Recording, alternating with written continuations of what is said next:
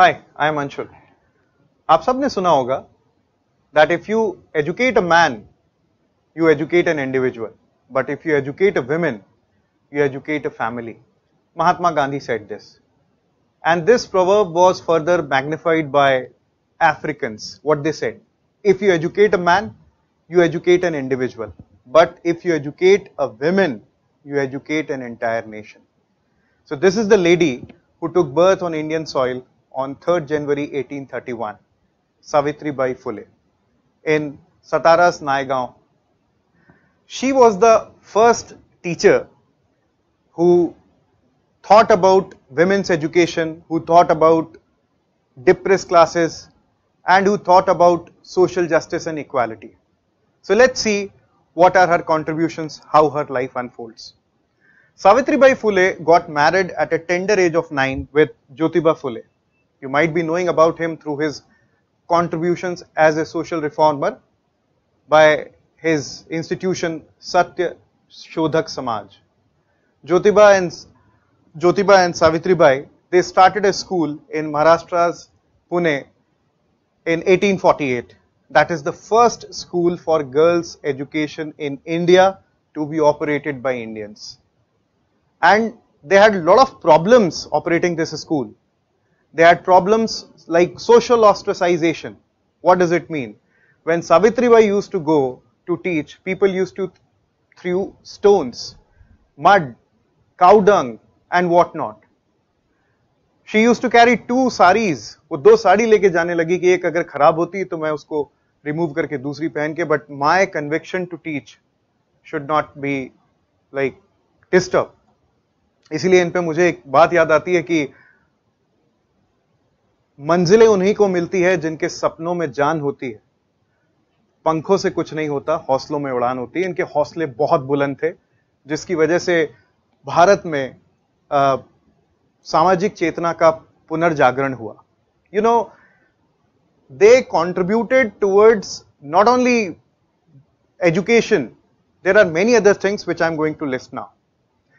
See, she gave a clarion call, go get education to the depressed classes, the marginalized, the most oppressed, Dalits, Ati Dalit, Ati Shudras, right? You must read this. Be self-reliant, be industrious, work, gather wisdom and riches. All gets lost without knowledge. We become animal without wisdom. Sit idle no more, go get education. And misery of the oppressed and forsaken, you have got a golden chance to learn. So learn and break the chains of caste. Throw away the Brahmin scriptures fast. This is what she said, because Brahminical scriptures at that time were not allowing women and the Dalits to study. Not only social ostracization. I must tell you one interesting thing. Jyotiba Phule, his father got lot of pressure from people that they are committing a sin. ये पाप कर रहे हैं लड़कियों को पढ़ा के. And in 1849, Jyotiba was asked to leave the house. And then he reached to Usman Sheikh. Usman Sheikh ke, this is the house, sorry. This is the school which they opened. Now it is in not a good shape, dilapidated condition, we can see it. But yes, this was the school which was started by them. In the Usman Sheikh's house, Savitribai met the Fatima Sheikh. Who is Fatima Sheikh? This lady. She is considered to be the first women teacher of India.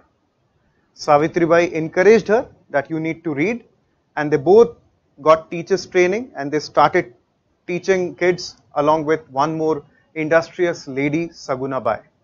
Now let's see what are the contributions of Savitribai Phule. Number 1. She is a trailblazer. She is a trailblazer or pioneer of women's education. Why?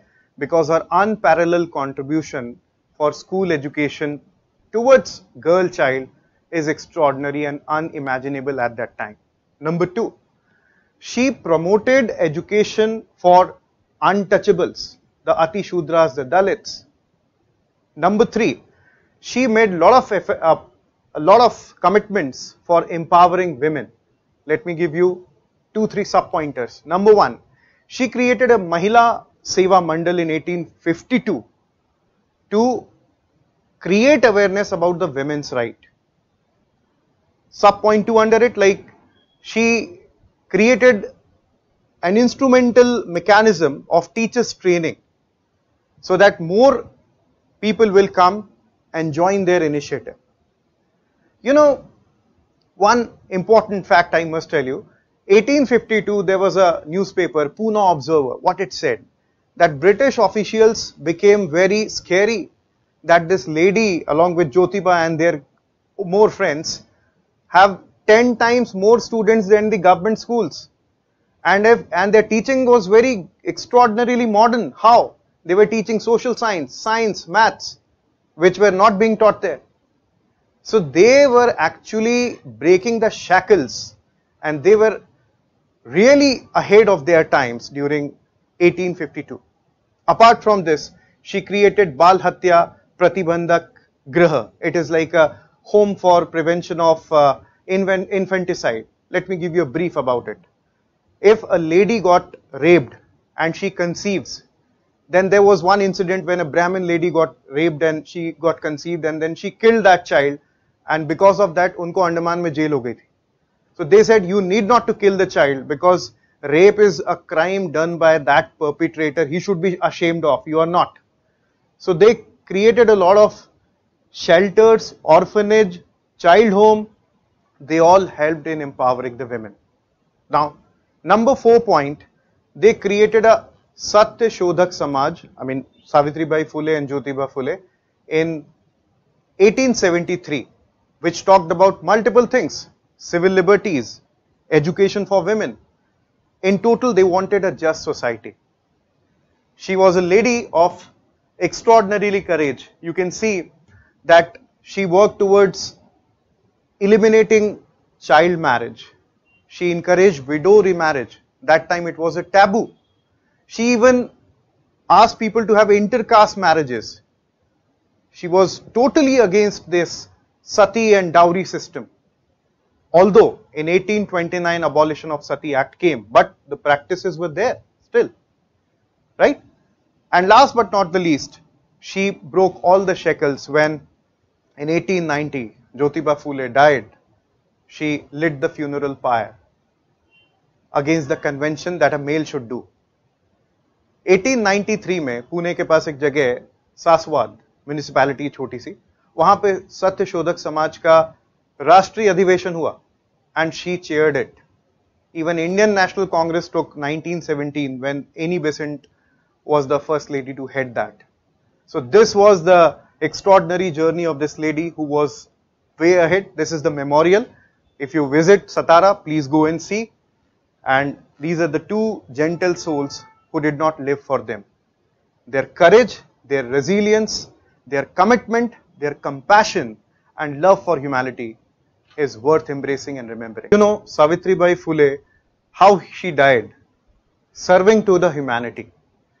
1896 में Maharashtra has famine. 1896 Maharashtra has famine. She worked there. And 1897, like all we have saw COVID-19 recently, that time bubonic plague was there. And she got information that one boy is suffering and nobody is taking care of. She got that boy on her shoulders and that caught her bubonic plague and she died. So that is the story of extraordinary lady Savitribai Phule. We all must remember and embrace. You all can use this information in your essay paper, paper 1 and obviously wherever you like. God bless.